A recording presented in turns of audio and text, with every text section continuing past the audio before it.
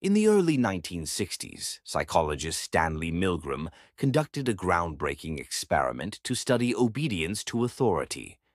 Volunteers were told they were part of a memory test.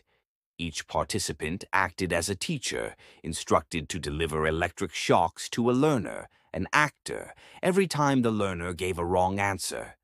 As the shocks increased in intensity, the learner protested in pain, even screamed or went silent. Despite this, many participants continued to administer shocks simply because an authority figure in a lab coat told them to.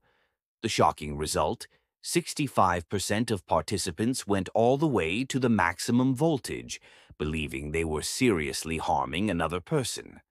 Milgram's study revealed a disturbing truth. Ordinary people are capable of harmful actions when obeying authority, especially under structured pressure. It raised ethical questions and changed how we understand human behavior in institutions like the military and education.